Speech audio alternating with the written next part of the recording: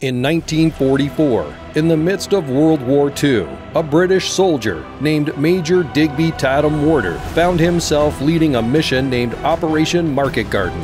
Their objective was to secure a bridge in Arnhem, Netherlands, a crucial point for the Allies. Major Digby, quite a character, decided to carry an umbrella with him into battle. His reasoning? He found it difficult to remember the password and thought the umbrella would help his troops identify him in the heat of the fight. On the second day of the mission, his unit was under heavy fire from a German armored car. Instead of taking cover, Digby sprinted towards the armored vehicle, brandishing not a weapon, but his umbrella. He used it to jam the vehicle's observation slit, blinding the enemy. This audacious move worked. The Germans couldn't target their attackers, and Digby's unit managed to disable the vehicle and capture the crew. Not a typical day's work for an umbrella.